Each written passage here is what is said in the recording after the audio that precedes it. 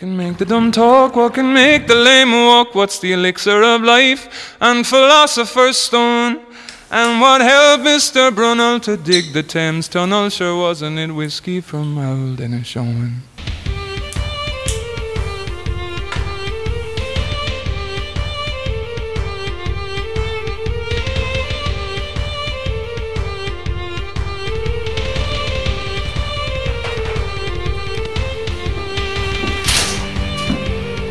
Hello, my own name is Conor and welcome to the Malt Lane Whiskey Bar at the Folk House.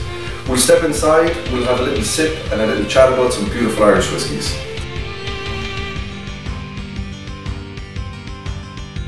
Now that we've arrived at the bar, here's where the fun begins.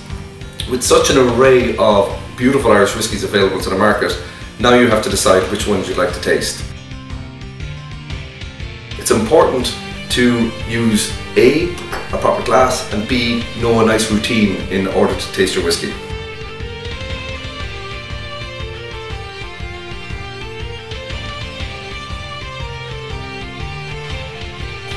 So we're going to take one of our favourites here, a Pierce Line 7-year-old.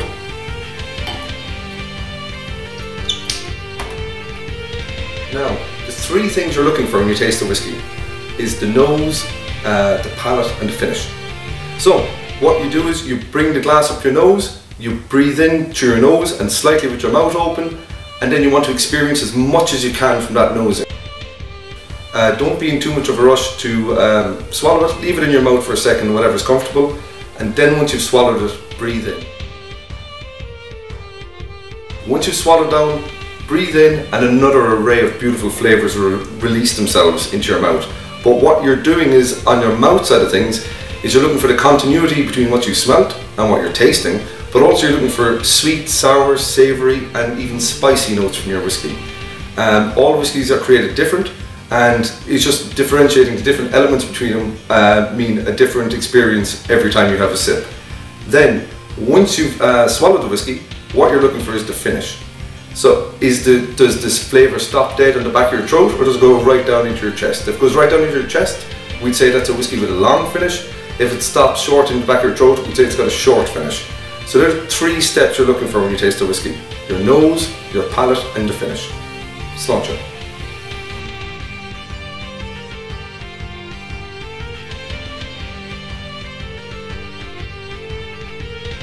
150 years ago, Irish whiskey was the biggest consumed brown spirit in the world, but 60% of all brown spirits consumed were Irish whiskey.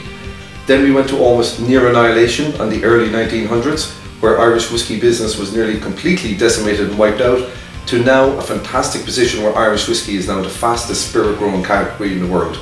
We're currently at about 8% consumption globally, and it's great to see that at the moment Irish whiskey is in high demand and we're exporting all over the world currently. From this small little place here, we've got some beautiful offerings. Be back to world dominance on the whiskey scene soon. What is Irish whiskey? Irish whiskey in essence is a spirit distilled in Ireland, aged in Ireland in a wooden vessel for no less than 3 years. After that, it needs to be released at no less than 40% ABV. Who invented whiskey? So it's a hotly debated question amongst the Irish and Scotch, but it was in fact Ireland who invented whiskey. The first mention of whiskey in Ireland was in 1405 in the Annals of Clonmacnoise. It wasn't until 1495 that the word whiskey was mentioned in Scotland. Is it true all Irish whiskey is triple distilled? That's a popular misnomer. Irish whiskey for the most part is triple distilled, but there's no regulation to say it has to be. It's down to individual distilleries to decide whether they double or triple distill their own spirit. Depends on what flavour profiles they're looking for the end result. Scottish whiskey is spelled with a Y, and Irish whiskey is spelled with an EY. Is that always the case?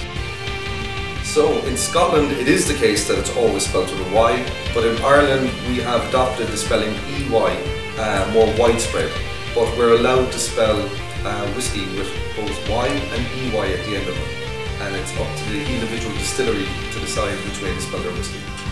Thank you for stopping by to have a chat and a little look around the whiskey bar. Sláinte.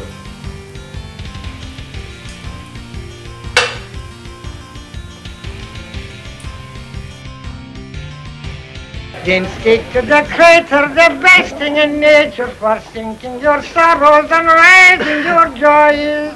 Oh Lord, I'd not wonder if lightning and thunder was made from the plunder of whiskey, me boy. Lovely.